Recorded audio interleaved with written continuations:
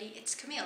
I'm recording this video from work because I just went to my YouTube account just to check on my videos and stuff, and I just recorded a video this afternoon about the Naked 2 palette and my opinions about it, and I really didn't expect that kind of response from people. Like, some of them were really rude and made really nasty comments, and I was just trying to give my own opinion about the matter, and I did say that I didn't like the palette. It's just that I was going to pass for now because I still have the other one and I actually want to swatch the colors before I buy it.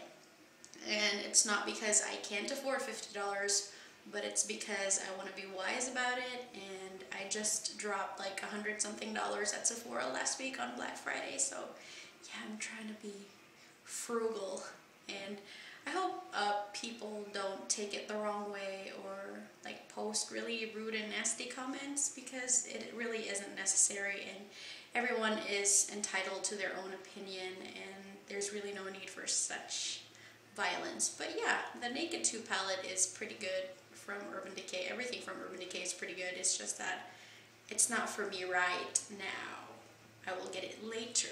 Alright people, I'll see you later. Bye.